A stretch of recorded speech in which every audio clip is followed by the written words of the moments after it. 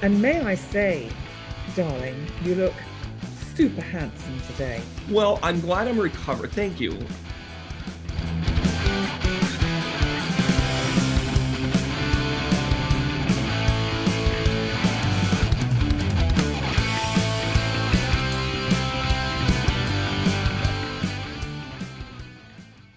Hey, everybody, Conscious Medium Brandon Ross, and you are here for another episode of Stream of Consciousness. And, I really pride myself on connecting with people of all walks of life, no matter where they are on their path. And sometimes you meet people that just really kind of stand out for what they're doing and how they're doing it. And I felt it really important to have our next guest on. Mitch is coming to us in the middle of his path.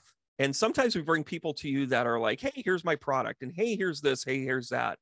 But Mitch has a very unique way about how he's approaching his path, both in self-healing as well as what he's finding his purpose for in this world. And I thought this would be the perfect stream of consciousness because it really speaks to where a lot of people are in their path. And Mitch, how do you like that for an introduction here?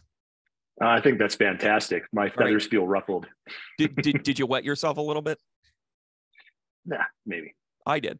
It was that good.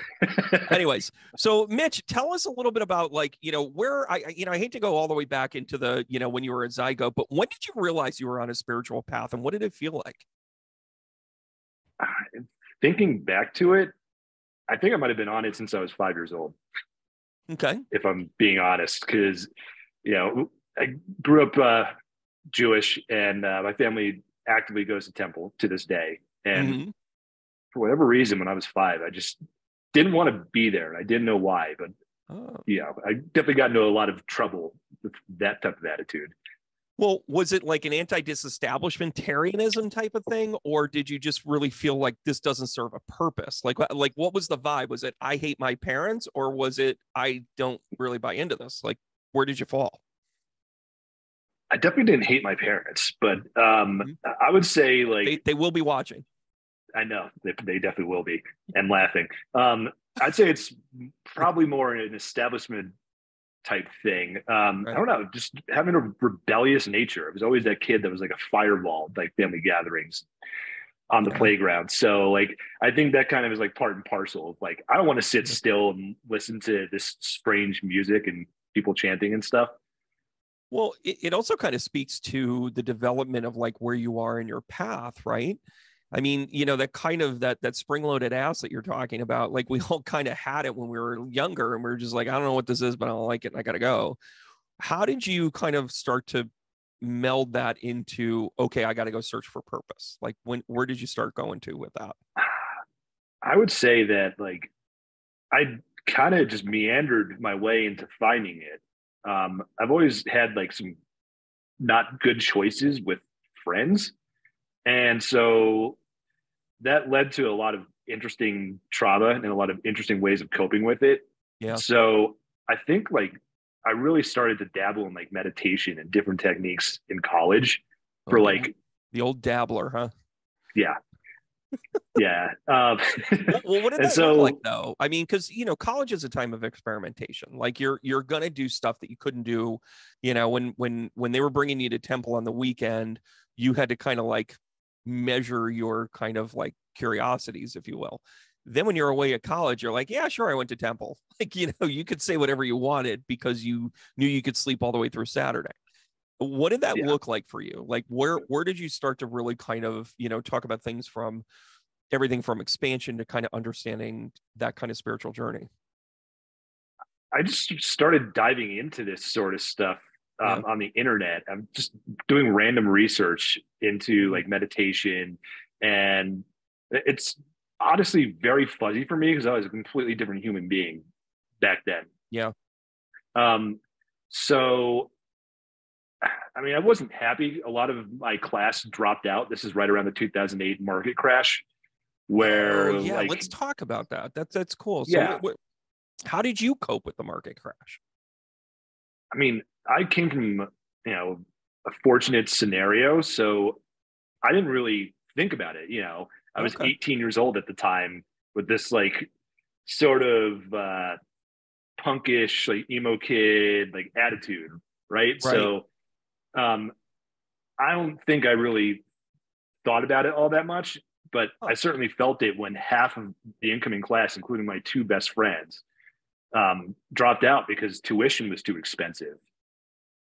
Yeah, and Right. it's funny here in 2023. I mean, we're starting to see some of those economic pressures again, but for different reasons. And it's funny, you've got, from an astrological standpoint, you have Pluto had just gone into Capricorn. Now it's heading out of Capricorn, and we seem to have similar economic pressures. I mean, having a 16-year-old kid, and he's a marginal student on his best day, running downhill with nothing but gym class to take.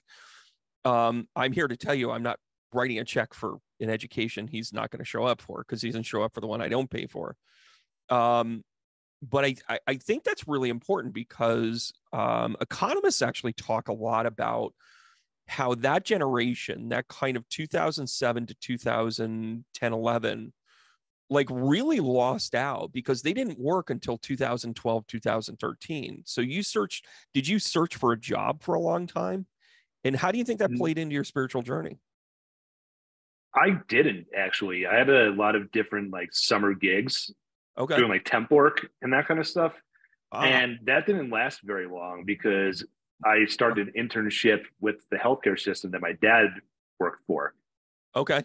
So I got brought in to basically update and maintain floor plans and databases and use a little bit of graphic design too. I'm sorry, what? You were doing schematics? Well, I mean, like, is that what you dreamed about doing in college? I couldn't make up my mind. I wanted to be an Right. architect. I wanted to do graphic design. I'm like, oh, I'm going to study music. It's going to be great. And there it is. There it is. That's why us musicians hang out with each other all the time. It's like, just in case we're ever unemployed and it's going better for you, I'm going to go work for you. And at least, the lunches will be hot. That's the good thing, right? But, just in terms of like a generational thing, like what were some of the things that your friends had to go through? Because this was at a time where, this is when like the banks were too big to fail crap was going on in a societal manner. Personally, you were sheltered a little bit, it sounds like, but that still kind of leads to something where it's like you were still getting something out of this and you weren't being fulfilled. How did you even explore music or creativity during this time? I would say that like I listened to a ton of music always. And yeah, I was really, my music taste evolved. Once I discovered music I wasn't supposed to listen to, according to my parents, like that kind of just like set me on this trajectory. All hail. Yep. Keep going. I went from like Blink 182 to Godsmack to Slipknot to Meshuggah in like short order, like 5 years. Sounds like a natural progression to me. That's actually chord progression, just to let you know. Chord progression. Meshuggah. Yeah. So, but still though, with that, was there something, you brought up the Jewish background of being in synagogue, and now you're like totally, rebellious within the confines of like, I mean, listening to Slipknot, which was an evocation of like self-pain, self-loathing. I mean, basically it was a running 27 club.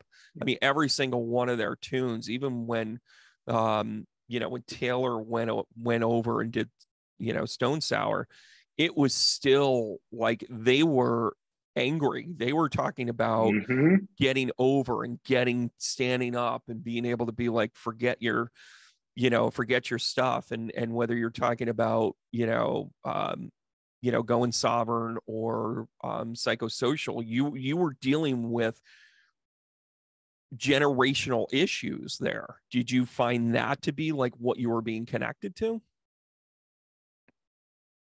I think a little bit in like an indirect way. Here's why. Right. A lot of my friends, most people who are my age, have to take out student loans, right? So there's all these loans, there's expensive tuition. Right. A lot of friends are leaving. So that left me in a pretty sad state. And I had gone through a pretty rough, abusive type friendship scenario for like the last 2 years. So I think that left me with a lot of trauma that got reopened when a bunch of people left.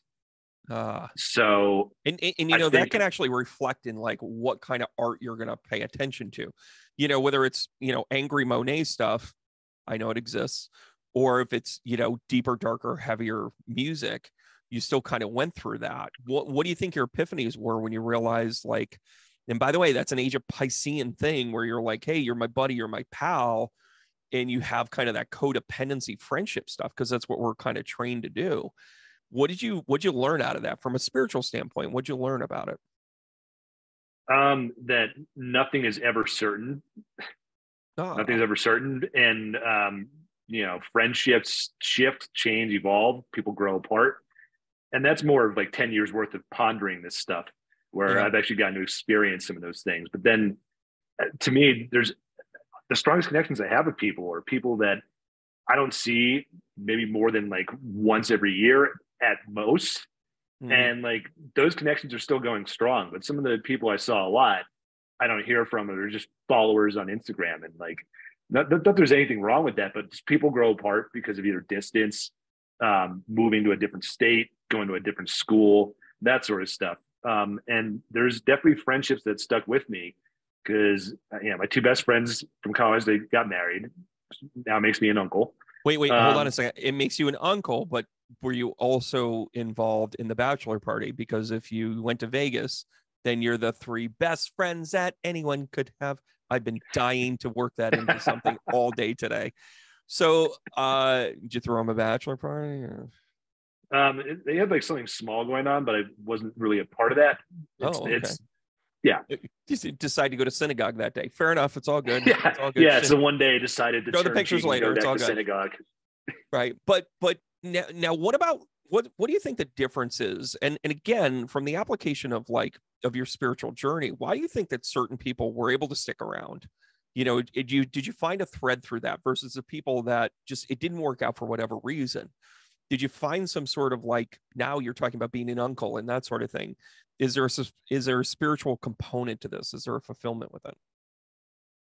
I think the fulfillment is the longstanding friendship and the fact that, like, you know, my friend Nikki and I kind of like had similar interests in like metal and that sort of thing. And somehow like they got into it before me, but they got big into yoga and Bikram and like all those things. She became an instructor. And for me, like I actually fell into yoga a couple of years after that. So I think it's interesting how the interests line up. And, you know, I've seen them go through changes. They've seen me go through changes. And I just think there's just basic human connection there that is just infinitely valuable. And I'm lucky to have a lot of friendships like that, where even if I don't talk to someone for like a year and a half, like it's just like I just pick up where we left off. It just feels natural, and it feels like no time it passed at all. Why do you think you have that with certain people? I mean, this is really interesting to me because I think sometimes, and again, we're easily, you know, we're joking around about this because, you know, I had to pull your chart and I'm like, you know, I joked around that I was in the middle of a high school foray about the time you were born.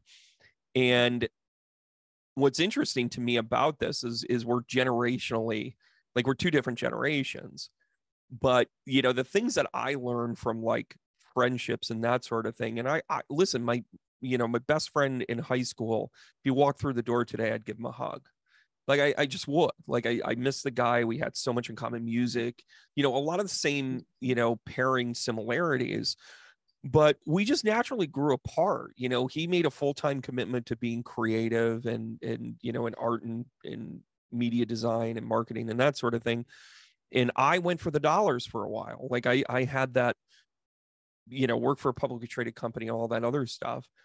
You know, now then when I run into him again, I'm like, oh yeah, I'm a developed medium and I'm starting to do shows all over the place. He's like, oh, well, you know, you're going to be you. And I'm like, in a sense, I could have been insulted, but I wasn't, because he just knew me well enough to be, he wasn't being dismissive.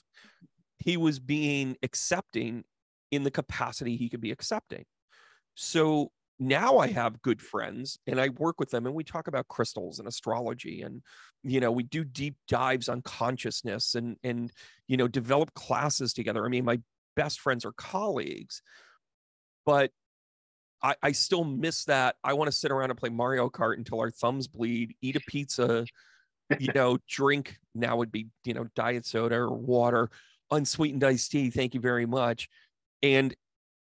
But the conversation would be, sometimes I crave that piece of it. Do you find that maybe you keep those people because you want to be able to go back to that, halcyon days of being able to be like, yeah, I'm not going to have, we're going to play till the sun comes up. Right. I have certain friendships for sure that definitely fulfill like that sort of part of me, which is always attached to just like the camaraderie of like playing Super Smash and just like getting really upset over nothing and just laughing it off. And it's amazing that stuff, because we're millennials, like we're always going to go to that sort of thing. Like every once in a while I can text a friend, be like, do you want to play Smash? Yeah, sure. Yeah. It's like, I only got 20 minutes, but let's play.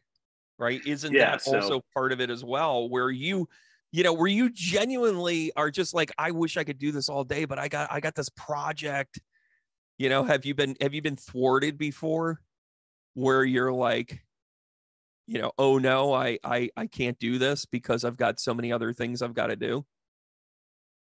Not really, because they have so many other things they have to do. So it kind of just works out. The weekend is our oyster, so to speak. Oh, that's kind of cool. I kind of like that. Yeah, that's kind of cool when you think about it. When you've got the dynamic of being able to, still set aside that time. I think that's great. So what kind of spiritual adventures do you want to go on? What do you think are the things that will help you kind of take yourself to the next level? Because as much as we're talking about kind of that evolution of like self-experience and that sort of thing, I definitely want to dive into the spiritual journey part of it with you, because that's something that always kind of stood out for me from the first time I met you, however long ago. And your thought process, like, how do you approach your spiritual journey? What are the things you think you need, or the things you've learned? And then what do you think the experiences are moving forward that you're going to need? So, I mean, I kind of like to start from the back and move to the front, right? So I was in a period of time where I was just not living consciously and had a codependent group of friends and that sort of thing. And found myself in a relationship that actually changed my life. There were definitely good moments. There were definitely tough moments. I definitely had my part to play and accept full responsibility for that. You got to do a deeper dive than that. What type of relationship was it? And what'd you learn from it? So I would say it was like my first real, like, legitimate relationship. Like, my psychologist at the time was like, congratulations, you made it into the big leagues. And I'm like, I'm ready. They were worth it, right? Yeah, they were. And so like I got to experience the honeymoon period, the period afterwards where things kind of get a little crazy, and just working stuff out. And it was definitely just my teacher. Communication was not my strong point, and neither was like conflict resolution. So I couldn't really effectively bring those things to the table at the time. And so this got deep really quick, by the way. Everybody listening was like waiting for this podcast to take off. They're like, are they going to talk about Slipknot, for Christ's sake? Like, okay. Yeah. Now you're getting somewhere. So you identified some weaknesses that you had to work on, but you realized that this relationship was the teacher that you were looking for. Right? Yeah. Interesting. So yeah, keep going. So, in hindsight, just to tie that up with the bow, like, it's really helped me, and actually it's partly like the catalyst for sending me on this journey. And so like we're still friendly to this day and talk about that kind of stuff sometimes. That's awesome. And even in the cross, like, generational thing, I mean, I still do talk. I mean, not often, not inappropriately. I mean, there's rules when you get married, how you connect with people, and all that. So you can't just slide into their DMs, as the kids say. But you run into them, and you catch them for 20 minutes in the grocery store, and you kind of do that perusal catch up, and you don't get too deep, but they're okay. And there's people that have been in my life where they had to go on for whatever reason, and vice versa. I had to go on too, that I just want to make sure they're okay. And Facebook, I think, you've lived in a world where your entire adult life has had Facebook, right? You've had social media, where me, there was still, we had to do some old fashioned stalking. Am I right? Or am I right?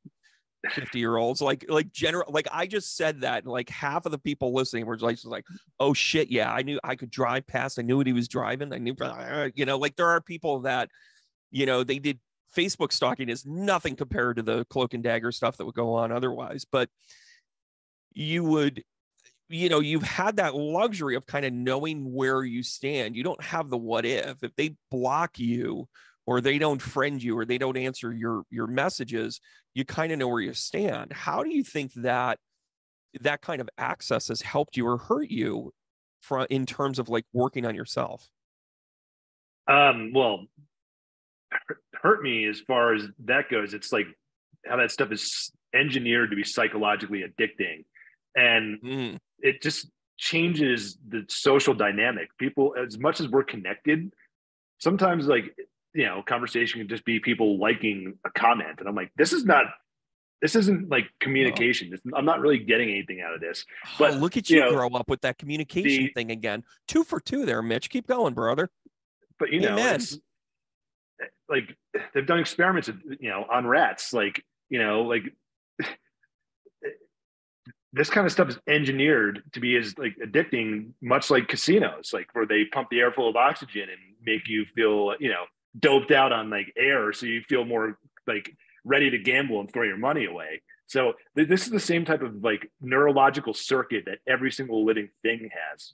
I mean, mainly mammals, but the point is, it has to do with social acceptance, right? It has to do with the great sociological experiment that comes along with this, where on the human side, my generation north of 50, and I can't believe I just said that, everybody, but that north of 45, north of 50, it's like when somebody like drops you and it unfriends you or whatever, you just literally look at it and go like, I got so much bigger issues, right? Or your generation, how does your generation look at that kind of unfriending, blocking? I just actually made like a moody like Instagram post that nice work. But I actually waited until after I did some restorative yoga, and so like I was able to do you have a process. Yeah, I was able to do it more neutrally, where it's just like, it's such a disconnected world where people just say, oh, well, I have the luxury of 10 other people that are talking to me, so like you're not important. And like the common advice from other people my age is just, oh, don't let it get to you. But it's like, I'm sorry, but I've tried to do that. It gets to me because I'm a human being. We're all human beings. Yeah, let's talk about that. Where like my generation was able to, we would be like, next time I see that one, I'm gonna there was a kind of swag to it, a lot of bravado. Yeah. Where now you're in internet bravado. But what's really interesting is talk about your process. You said something really interesting there about doing restorative yoga. Like, how do you step back and get perspective? Like that situation, you talk about the restorative yoga. Is that something you do often, or are there other things that you do to help you process? I've developed a whole toolkit based off of bouncing around from mentor to mentor over the last 4 years. Here we go. Things ended up not working out in that relationship for one thing or another. And, it had already started me in this trajectory. So I found somatic body work type approaches, like similar to Reiki. Have you heard of Traeger? No. Well, walk us through Traeger. What does that look like? What's the philosophy? It's a lot of micro movements and micro adjustments and a little bit of energy work that you use to loosen up the muscle tissue to get access to the fascia.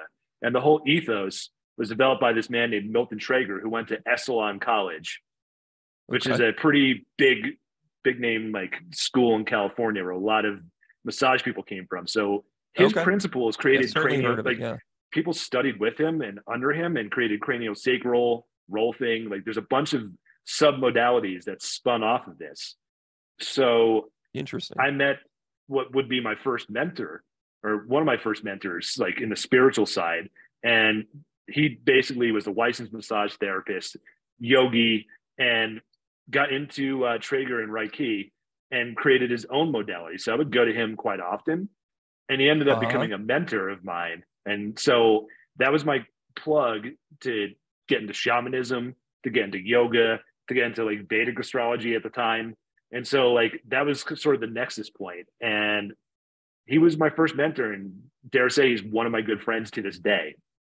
Well, and him and his partner as well. So and doesn't that also allow you, I mean, being able to have those access, and when you say mentor, and again, I kind of get the theme of where, this conversation is really going. I mean, full disclosure, everybody, I'm like, okay, Mitch, we're just gonna start talking. He goes, oh, okay. So kind of like one of your classes, Brandon. Exactly. Anyways, so that whole thing though, is there a generational gap? Like, is he 18, 15, 25 years older? Like, no, he was 65 at the time.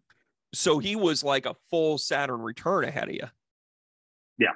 Yeah. So that's still mentorship level, right? In terms of like what we think of in terms of that. Why do you think he appealed to you? Like, did you find yourself fitting into his paradigm, or did you find him kind of trying to meet you where you were at to bring you along? Great question, right? Yeah, this is a great question. I think we met each other where we were at, because I was wound up tight. Like, you're like a fist. You're just constantly like that. And so like it took 6 months to learn how to like loosen my leg so you could move it. And I realized, oh, for me, because I'm clenched, I need to send half a brain impulse to my leg to say loosen. And I'm like, it took me a while to figure that out. And then the one thing we always wrestled with until more recently is just my back of my neck was always tight, and you could not get my head. I could not get my head to loosen up. So here I am. So you were a project to him. Yeah, here I am, wound up tight. Here he is, like in his vibe, right? Like just very instinctual, like picking up on the energy worker in his own right too. And so the hand meets the fist, and we got a turkey. I don't like that. The hand meets the fist, and it's a turkey. Kind of like that. Yeah, I just made that up. Don't tell any of the grade school teachers that we have, because this is the ultimate turkey. You put the hand down, you start to draw it, and then you kind of go from there. It's funny that gives me an opportunity to talk about a mentor I had who was a Qigong master. He was an acupuncturist. He actually ran the mind body wellness program for the state of New Mexico. Like he was cool. really embedded there. He was from my area, so when he went to semi-retirement, he moved back here and that sort of thing, and that's when I met him. And it's funny where you're like, oh yeah, you're so wound up or whatever. He pointed out to me, and he taught me a lot about energy, because when I first got into this, I was so wound up. I would just read everybody. I was a lot of unhealthy, non-boundary behavior that had good intention. Like, it wasn't like I was trying to hurt anybody or myself, but what I was doing was I was just like being like this energetic BDE everywhere I went. And it got tiring for me. It got tiring for the people around me. And I probably burned some people during that time. And he pulled me aside. He goes, you're talented as all get out, but you have no control over your energy. And that's when we started to do Qigong work. That's when we started to work with acupuncture. That's where he's like, these are some serious meditations. Like and I teach it to my classes now about evening your energy. It's like, it's the peanut butter exercise where you visualize moving all of this energy that comes in through your crown. That's, creative energy, God energy, spirit energy, whatever you want to label it. When you have that gift and you haven't figured out its purpose or how to control it, you're all over the place. He, not a medium didn't teach me this. A medium was too busy looking at me going, if this guy gets good, I got too much competition as it is. That's how most mediums looked at me. He was the first person that looked at me and just said, you're a human. Like you're still this like charismatic boy that just wants to do good everywhere, but you don't do good because you're swinging this energetic cat everywhere. And he finally said to me, he said, I can't go down to where you are because I can't hold a candle to you. He got a reading from me. He goes, this is the best reading I've ever had in my life. And then he said, well, thank you very much. That fed into it. And he goes, and I'm also realizing that's the worst thing I could say to you because your energy. And then we started talking and we just started grabbing coffee, and then it just grew from there. And I love Ed. I mean, Ed's one of those guys that he really pulled me out of my own way to say, don't you see what we see here? and do you feel like that mentor kind of really, really helped you through that? Yes, I went through the same exact sort of thing. We've had very similar conversations, and it's almost identical to like your scenario where it's like you have so much energy. It's like your brain is like the engine of a Ferrari, but you have like the brakes of like a Toyota. That's incredibly accurate, by the way. That is ridiculously accurate.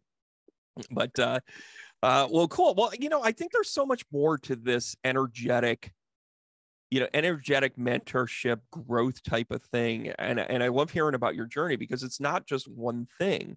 It's also being able to kind of like pull out, like, where do we go with finding ourselves? Where do we go with did you ever think that like working with a mentor like that was just going to be a pain in the ass? You were like, why am I going to deal with this?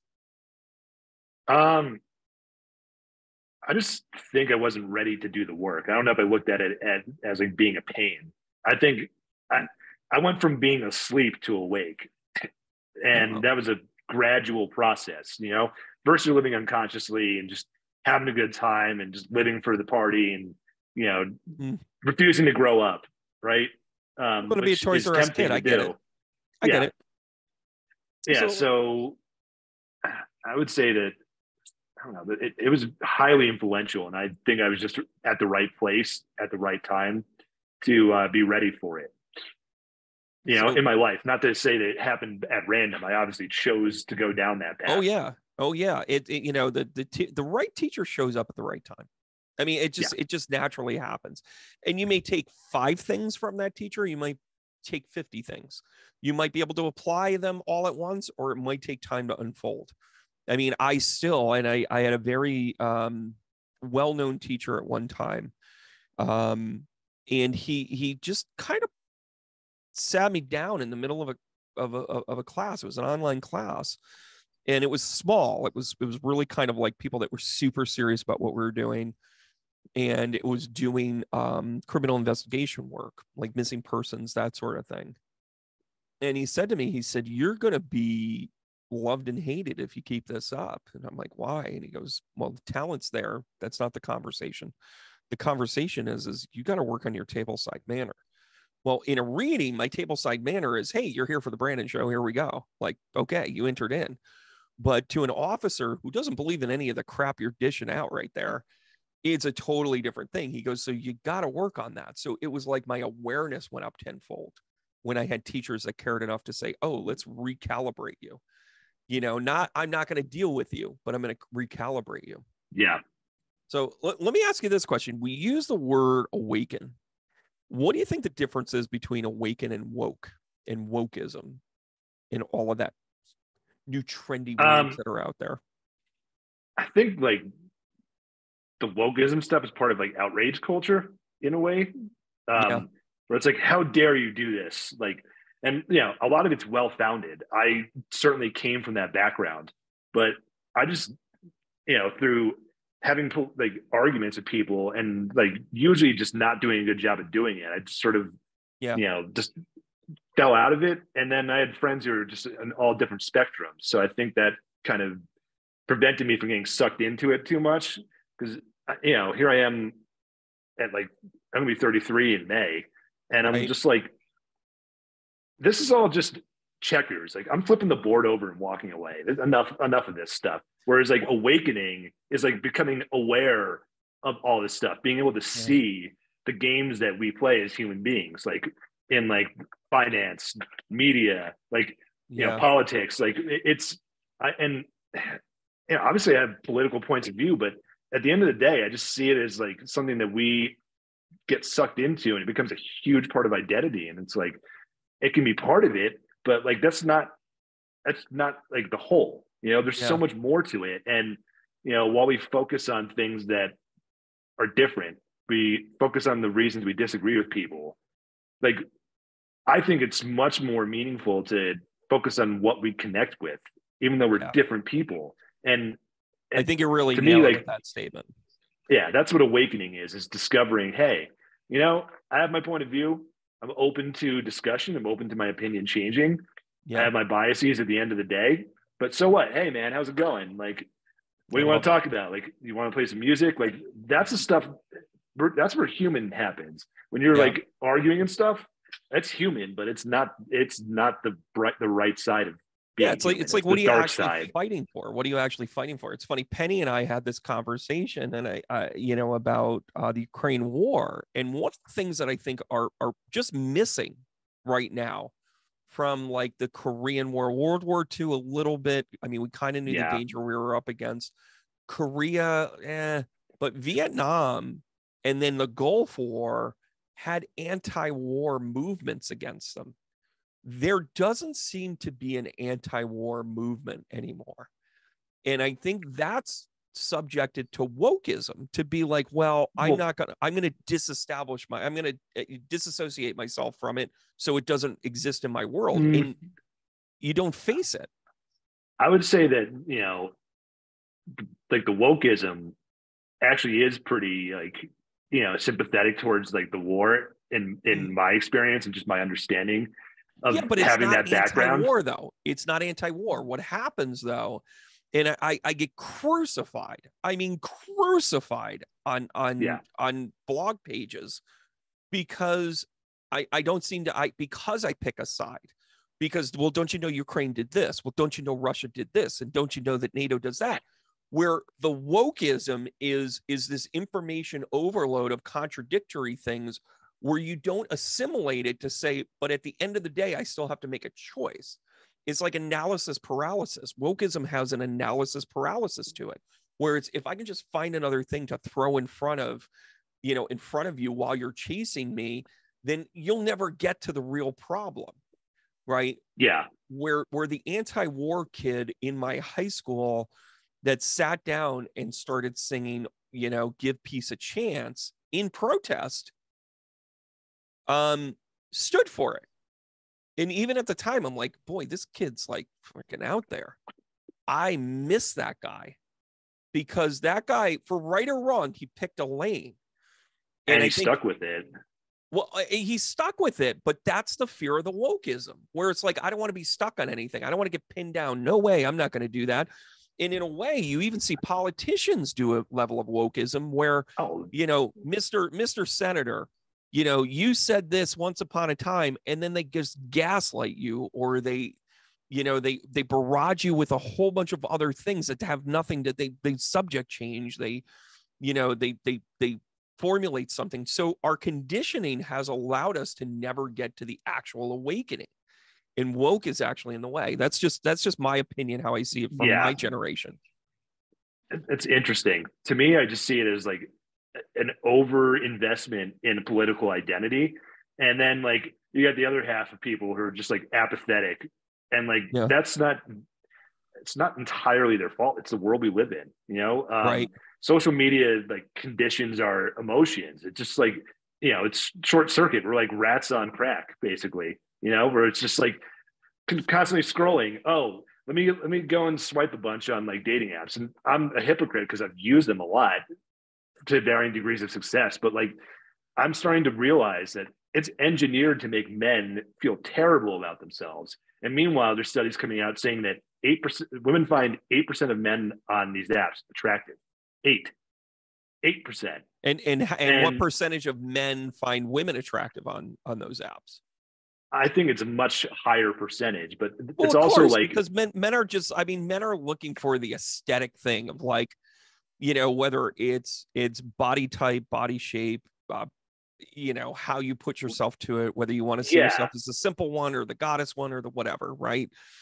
Oh God, it's bad. And it's like, okay, I mean, you know, lucky for me, I've developed discernment, but it takes a lot of like trial and error to like meet someone that you actually like can connect with on those things. Whereas like, you know, I remember taking an NLP course I never finished. Oops. And the guy's like, the present is where life happens. And it's like, well, okay, then like people don't approach people anymore. So why don't we just approach each other, have a conversation?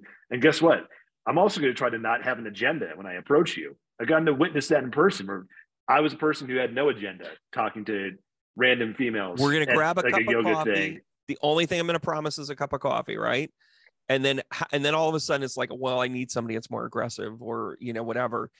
And it's, you know, I've never had to touch a dating app. I just, you know, and I don't know that it would ever be something that I would say, oh my gosh, that's how I'm going to find the person. I've been involved with so many astrology classes and relationship work and all that other good stuff. And I'm here to tell you that conscious men don't think that that's the way to go. It truly is the, you know, the old fashioned way. And consciousness, and you said it best earlier when you were like, being present, being in the here and now lets me use my faculties. Where kind of that social media thing, when we were talking about, you know, the Facebook likes, or the you know, the hearts on IG, or any of that other stuff, you know, IG stands for instant gratification. So if you love my stuff, then we're best friends, right? Right. So then, you know, give me the real, give me the part where, what are you really trying to do during this screening process of this? Instead of getting the real, you have to interpret, well, it took her 45 minutes to return that text. Is she with somebody, or is it, like, your mind has got to go crazy. Yeah. And that's something that gets dug up, and actively just working through those sort of things where it's like, okay, well, this mindset no longer serves me. It's actually causing There it pain. is. And it's not the person, it's the way I'm responding to the scenario.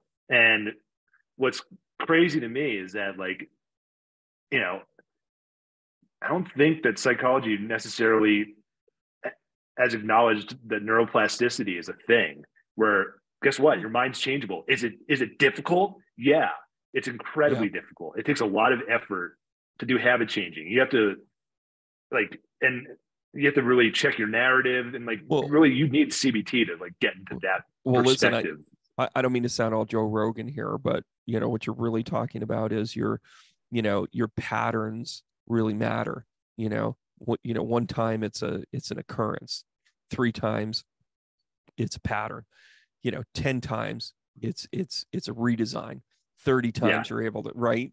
So you're I mean, but what do you pick and choose what you're going to reprogram yourself? I mean, you're really talking about reprogramming.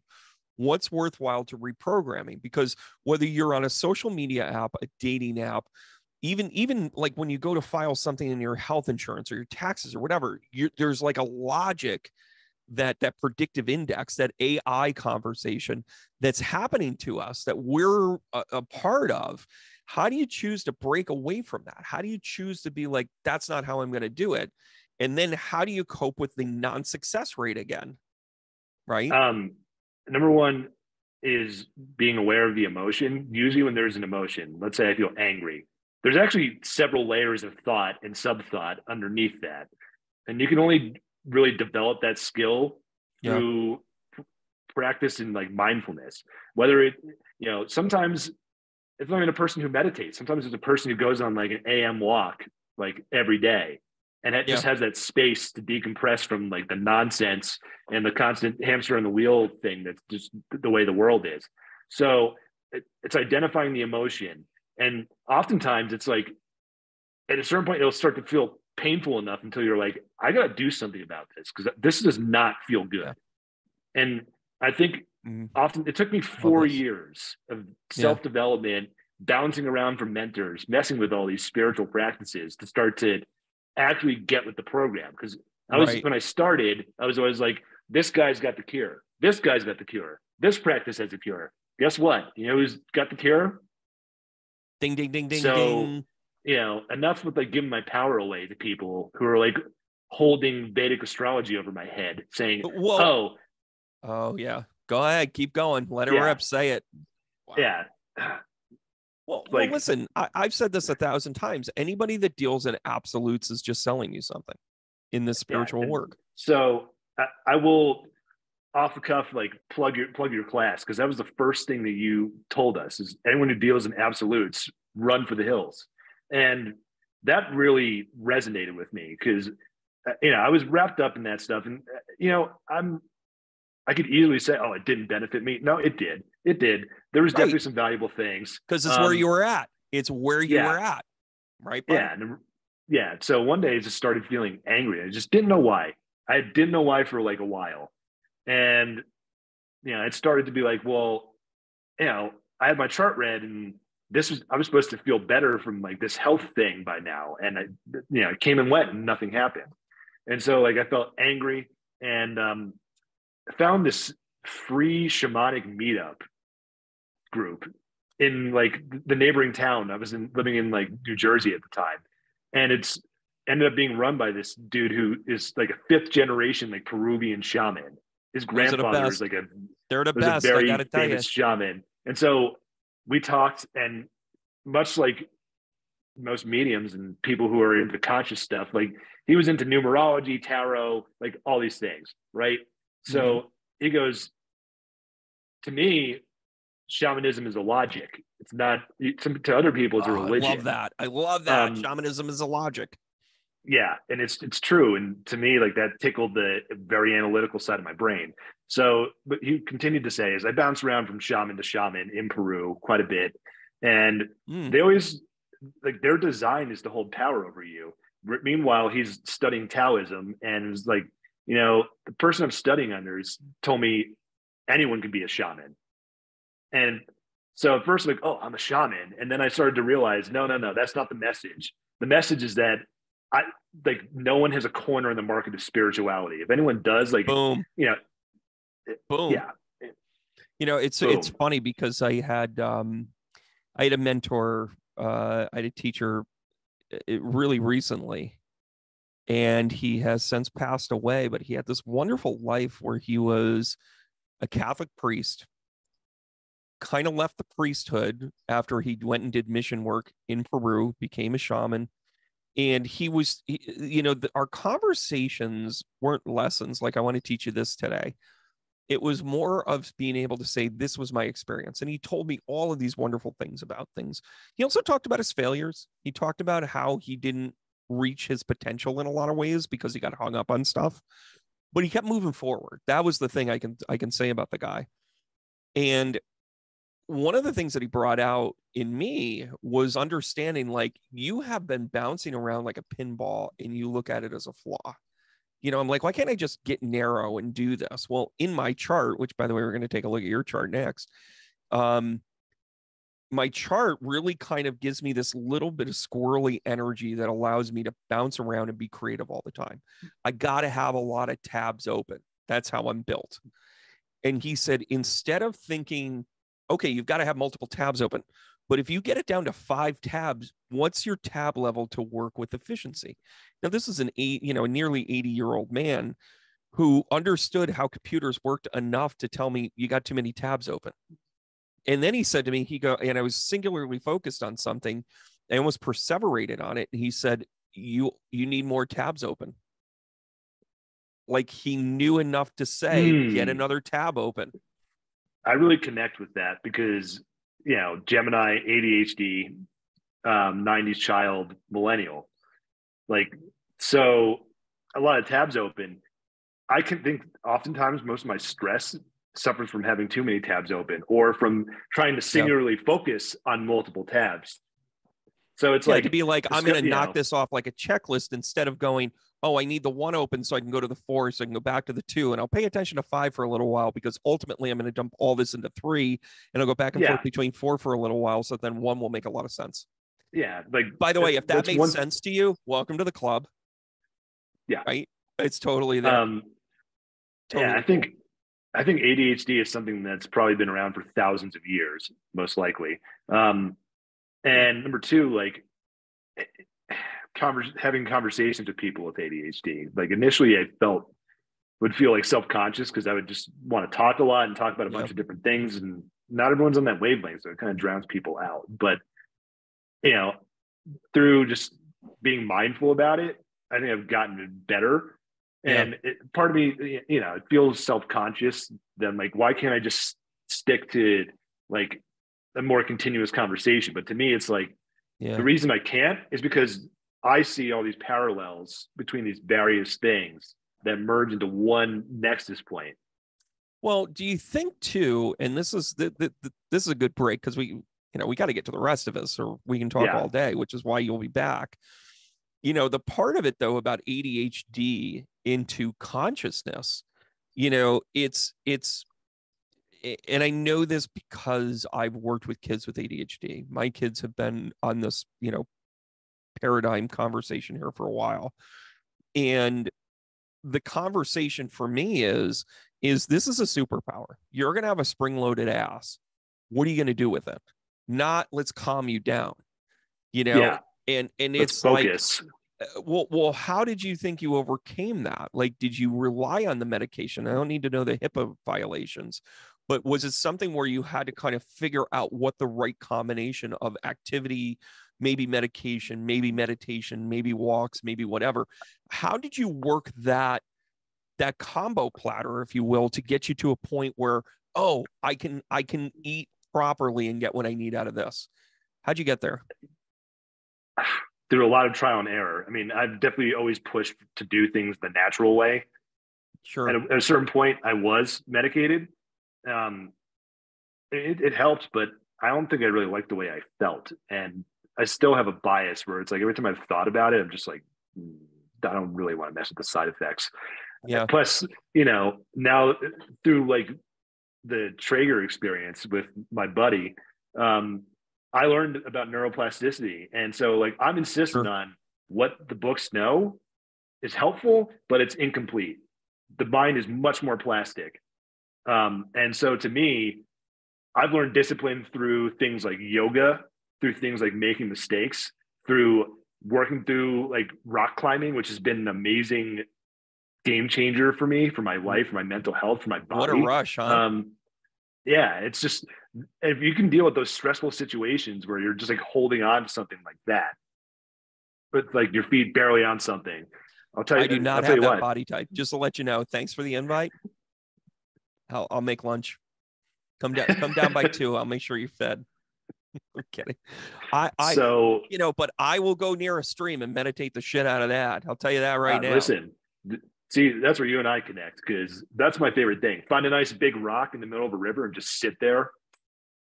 When I was in Sedona, the temperatures, I mean, it was early November. Temperatures had like really dropped. So it was like really cold at night. And during the day, it was like mid-50s. Like it was nice. It was, you know, sweatshirt. With that sun, it's 60 degrees. Yeah, it's great. But there was this rock in the middle of the river. And I'm like, I just want to just float out there and jump on there and sunbathe. And then I'm remembering I'm with a lot of people that could see me do the float to the sun. And I'm like, I don't want to do that. I totally go in self-conscious. But I will tell you, though, that sitting next to healing waters was a game changer. So anyway, so we brought up astrology here in a second, and we're going to break for just a minute, and we're going to come back, and we're going to talk about the most interesting thing about Mitch's chart coming up next.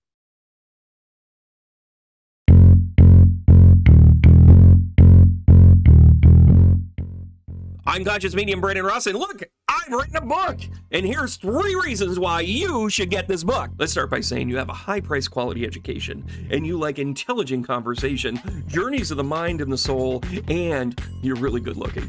Those are 3 reasons to get it right there. You love that new book smell, you miss it.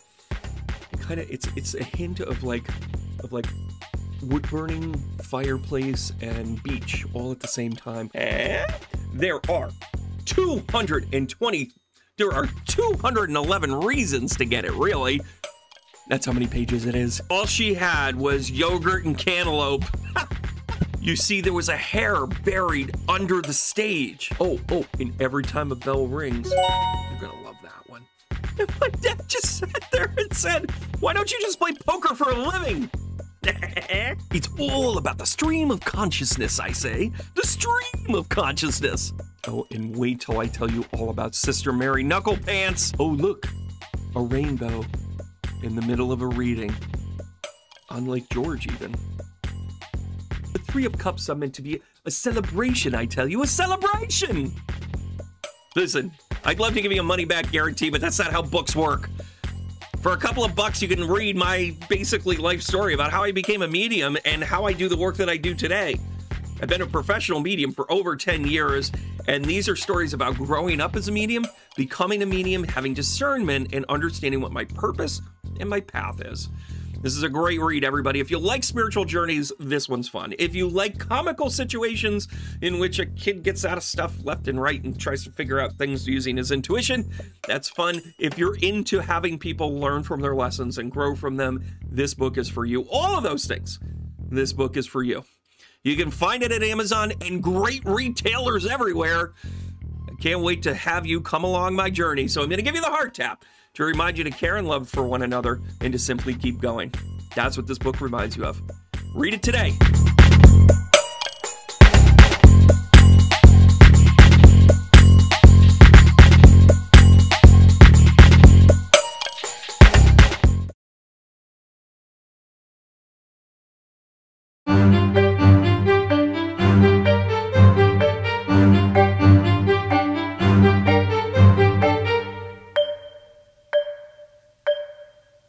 Yeah. All right.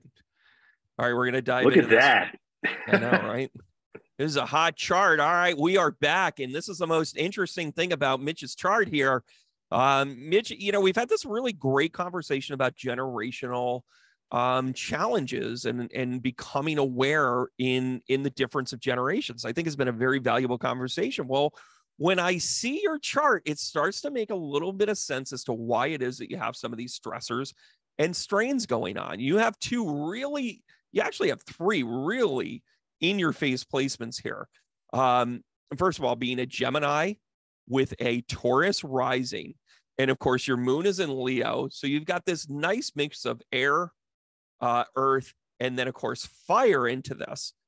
So your challenge is almost always going to be the pliability. It's funny how you were talking about that thing with the, you know, with your brain and the neuroplasticity, because in your knowledge is where in the 9th house, you have Neptune, Uranus conjunct.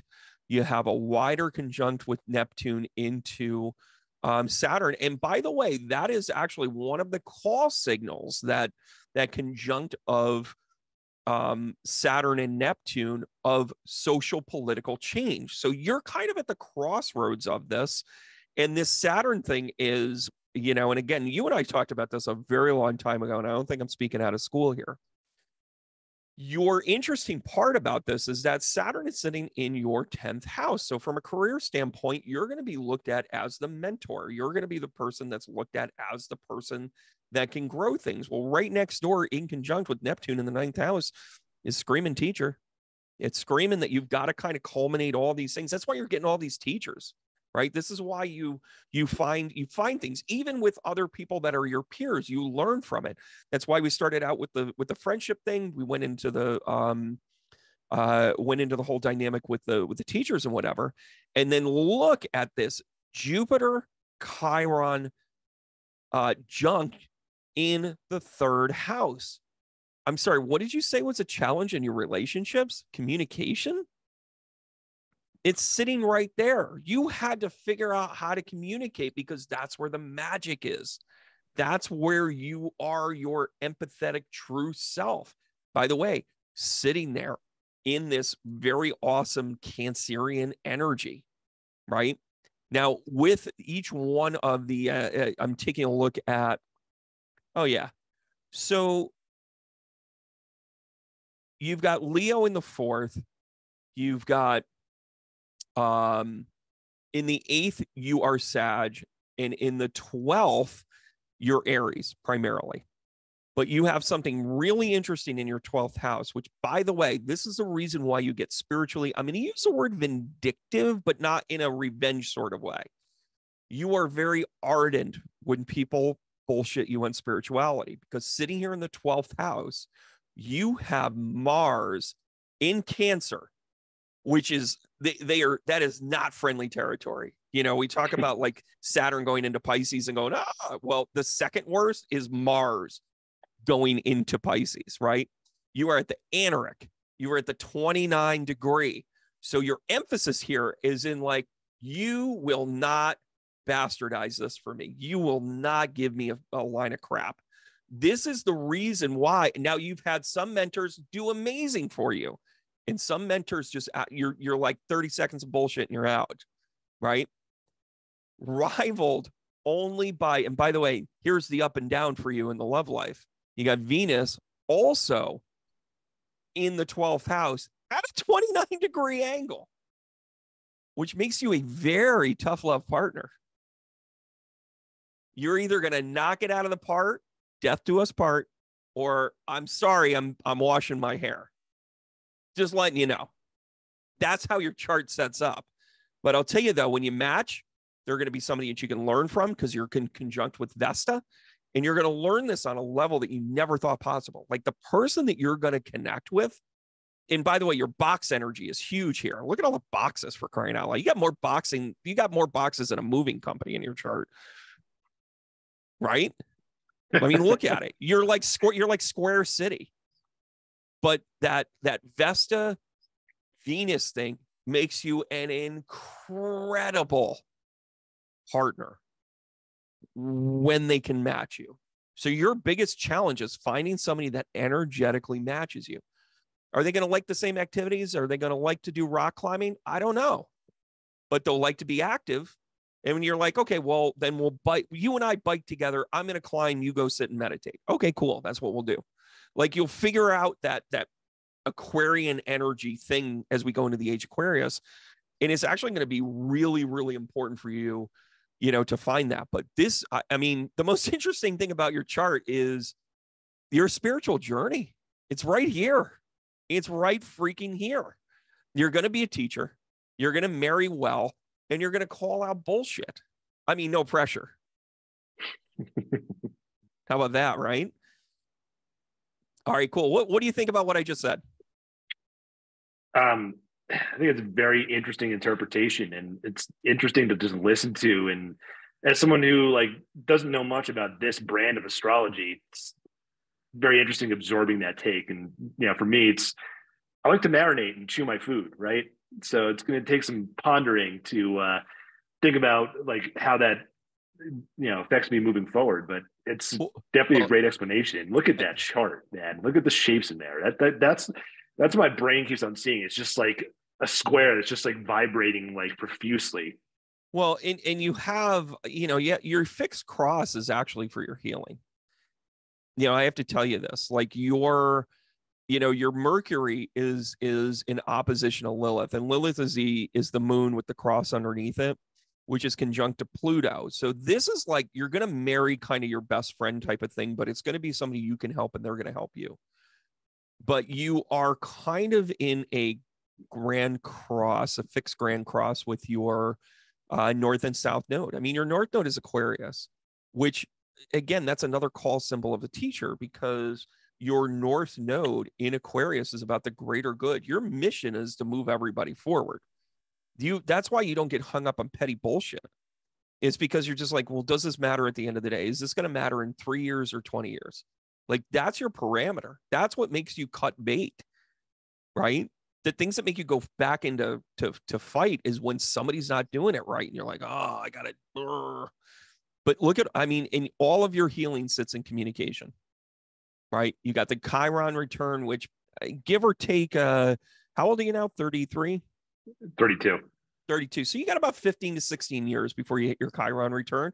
But that's great, though, because you're going to find somebody between here and there, and you're going to be able to let them marinate. Your healing's going to be, you've got all of these things that allow you to cultivate a good person in your life, right? In the opposition, that 7th house with Pluto, Lilith, and then Juno.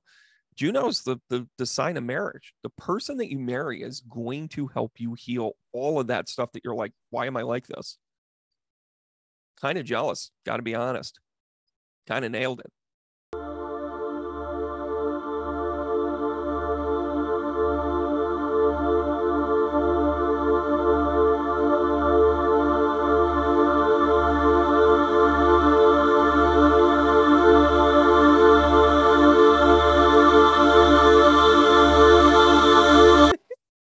All right, everybody, welcome back to 5 Good Minutes. And this is the segment where I pepper Mitch with a whole bunch of questions, one right after another, and I give him just enough time in order to think about it. And he has to tap into a stream of consciousness and answer it right away. Now, there's no real time limit associated to this. It's just a matter of really kind of getting to know you and opening yourself up. And those that do really well with this are able to just like, okay, I'm just going to give you the first answer that comes to my head. And then other people trying to analysis paralysis. But in your chart, you're working on communication. Go big or go home. Thank you very much, Jupiter.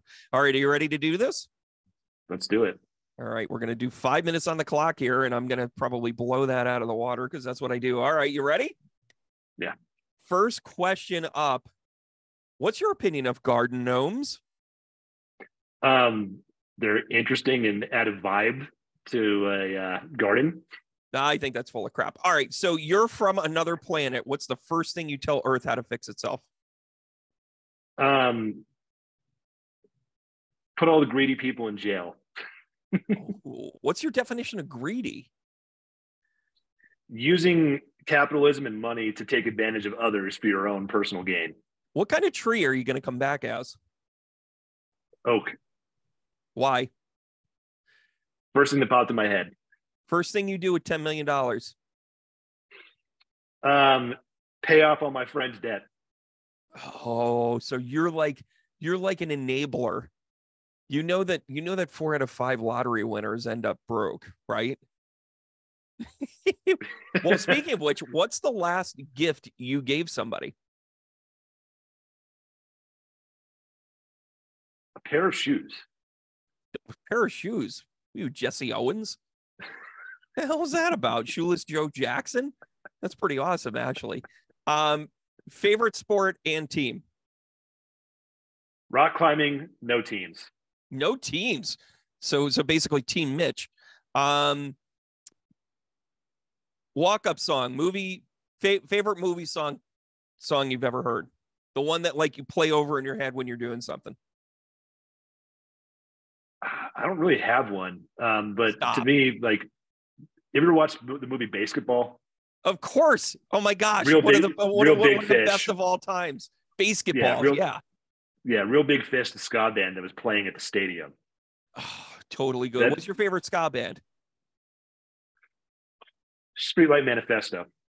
Nice. So my first drum teacher is a world famous ska drummer now. He is a reggae drummer.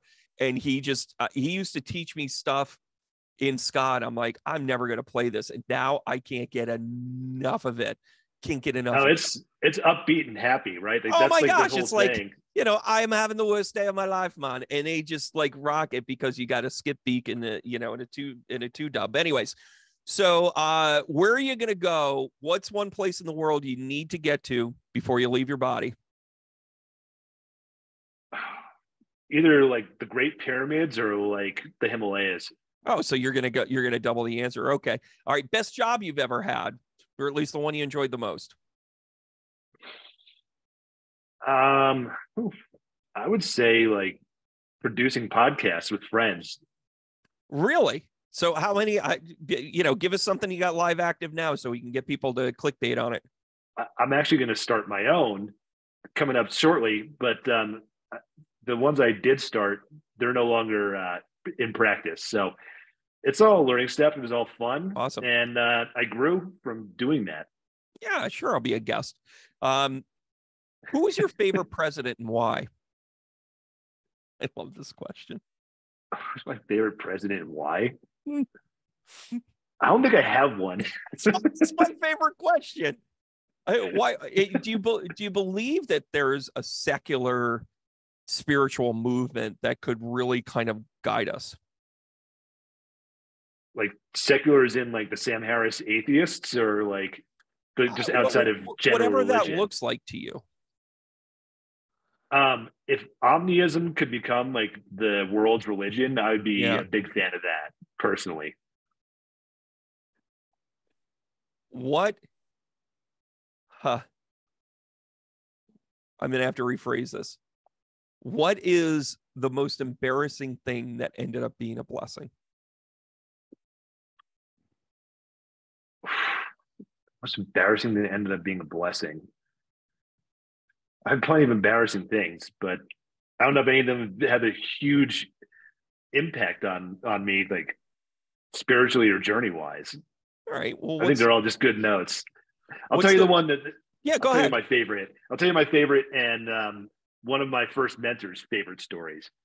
I was a teenager volunteering at a hospital working for the painting department. And I was like an emo kid. So I showed up with like the huge hair, the side bang, the like stretched ears, like, you know, it I just love didn't look right. And so like I'm painting in a bathroom and toilet paper dispenser is like made out of sheet metal and it's open. I accidentally back up onto it and I have a gash on my butt cheek. And apparently I was like, my ass. And then like had to go to the ER to get stitched up at work. And this is a story that takes out every year. So like once a year, like when you're with when you're with whoever, you end up talking about it. Like, as in like, remember the time you had an extra hole in your ass? I mean, I don't know how you present that, but there it is. Yeah. Oh my gosh. So what if you could marry a fictional character, who would it be? Oh man. Like, who kind of has the Brainbuster. archetype that Mitch would go, that's it, I'm settling? Is there any like semi-spiritual adventurous character? I Whatever. don't have a What I specific mean, one. whatever. I, I I mean, don't was have a specific Katniss? I one. mean, was Katniss kind of a spiritual leader? I never really like dabbled in any of that stuff. Like, Sorry. I'm the only one that ever looked at Jennifer. Like, come on. I'm Jennifer Lawrence's only fan. Stop. Come on. Cross generational here. It's one thing we can agree upon. Yeah. But you know, you could have said Princess Leia. You don't want to read your thoughts. No. I don't mind. It's just that was the question. Just like threw me off because I don't think about those. I know things. that's why. So you're grounded in reality, Taurus rising, Leo moon. I mean, kind of makes sense. I'm grounded, but also not, right? Like sometimes it can be like kind of pulled in between the two. Isn't that the perfect thing? Isn't that the perfect thing? Well, all right. When you find balance, balance of that. Star Trek or Star Wars? Both. Oh, God, you are such a freaking millennial. Like, this is wokeism. That answer is fucking science fiction wokeism right there. No, it's not, because like my dad was exposing me to Star Trek when I was 5. And then I got into Star Wars as well, right around the same time with my cousins and my grandparents. So it's like I kind of had both schools, right? Well, it's not like I was asking you if it was Kirk or Picard. I mean, let me put you on that one. I mean, I think Picard is iconic for different reasons than Kirk. Kirk obviously got it started, but I always grew up with Picard. You're so woke with that answer. You are so woke. You don't want to offend Kirk because you don't want to upset the classics. All right. So since we're still on the topic, the prequel trilogy or the postquel trilogy of Star Wars, not the middle 3. Can't touch those. Those are gold. The first 3 or the last 3? I think the first 3 did a better job with the story because capitalism didn't ruin Star Wars yet. Oh, okay. So you went that angle. Well, you know, though, but I think they did I think they had too many. I think they had more throwaway characters in the first 3. I just think they do. Well, yeah, Jar Jar was kind of like, he could have been a seriously minor character and gotten the point across. I understand his purpose, and I don't get into the whole Jamaican, stereotype thing. But even the stuff with with Watto and that entire sect of people, like, it was kind of like they were trying to convey the fact that there were just people in the world that were deadened to the nerve of the Force, that they were only motivated by one thing. I think they did a good job with that, whereas it elevated with the fulcrum being the middle 3 of that balance of like what you need to when you need it. And then in the final 3, where the Force really took over, where the energy really took over. And let's not forget the Benicio del Toro character, and I can never remember his name, where he sold out the Empire. And then, basically whatever, he ends up being the criminal villain that in the first 3 movies, in the first 3 prequels, they were like the standard of how the world was working, but it was evolving. And then, actually shows yin and yang, you know. So that's my argument as to why Star Wars as an arc is better than Star Trek, because Star Trek kept taking all of the, still good in their own rights. I get the reason why you'd say both, but it was man versus nature. It was man versus man. It was man versus the conflict. It was the classic literary conflicts all the time in Star Trek. Yeah. Where Star Wars always spoke to an arc. But that's just me. No, but I kind of agree with that. I mean, I think Star Wars had a greater theme to it than Star Trek did. And Star Trek was really some of the like traditional sci-fi, in a way where it kind of followed like the MacGuffin and like all the story elements. Oh, the MacGuffin. Star Wars, great word. So much other stuff. Yeah. Well, that's George relevant. Lucas for you, because George Lucas also took the MacGuffin to Indiana Jones, and then when he influenced things like Back to the Future and that sort of thing, like when he would, talk to Zemeckis, he's like, well, what are you chasing? And he goes, well, I don't know. It's Back to the Future. You're chasing his identity so he doesn't get erased. Like, the stuff and everything in Indiana Jones. We could have a whole podcast just talking about Indiana Jones and that arc. But yeah, he was always chasing something that he could never fully obtain. And when he obtained it, evil took it away every single time. Every single time, evil took it away. And when you look at it, what it always represents, if you just basically show a yin and a yang, it's like no matter how dark it is, he's having his heart about to be ripped out, he still has this ounce of good because, Short Round is still there and he's got to make it through for him. Boom, all of a sudden then the good starts to take over the bad again, and it's just that cyclical thing of back and forth and that yin and yang. And that's something that George Lucas never gets enough credit for.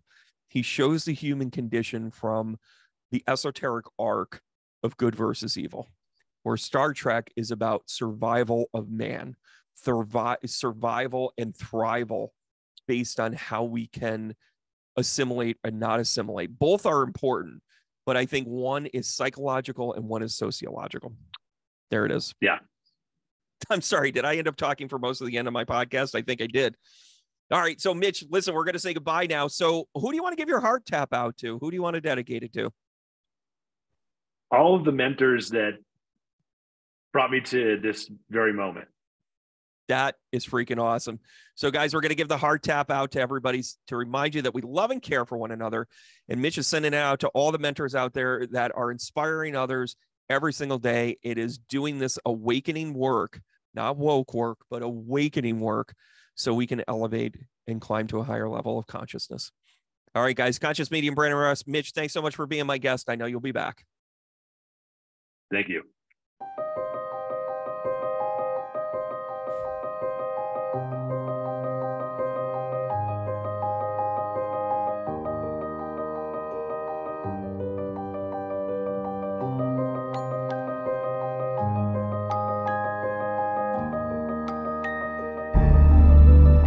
And may I say, darling, you look super handsome today. Well, I'm glad I'm recovered. Thank you.